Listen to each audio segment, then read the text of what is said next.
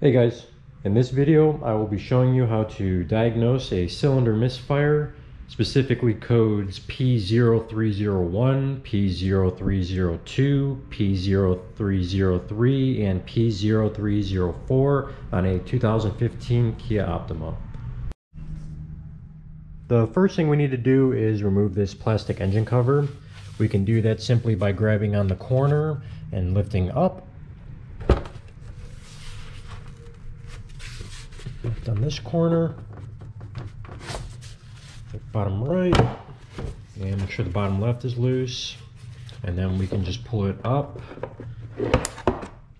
and out of the way.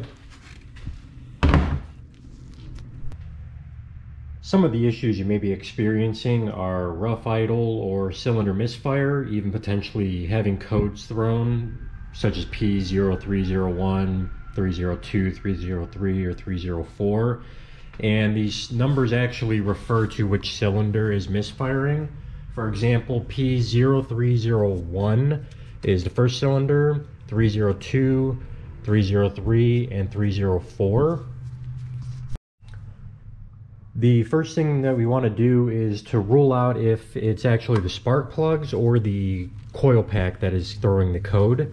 So what we're going to want to do is remove two of these coil packs, take two spark plugs out and switch places, and then reassemble everything, run the car and see if the code changes.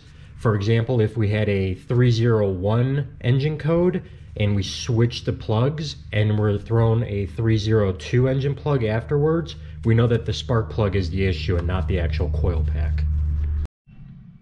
If you're unfamiliar with how to remove the spark plugs, I actually made another video on how to replace them. I'll leave the link in the description below. If we switch the spark plugs but the code remains the same, we can then proceed with switching the ignition coils, and if the code jumps from cylinder 1 to cylinder 2, we know that we have a bad ignition coil that needs replaced. Depending on the last time that the ignition coil packs were actually changed, if you have one bad, odds are the rest are soon to come, so I would just recommend replacing all four. I also made another video explaining how to replace the coil packs. I'll leave that link in the description below as well.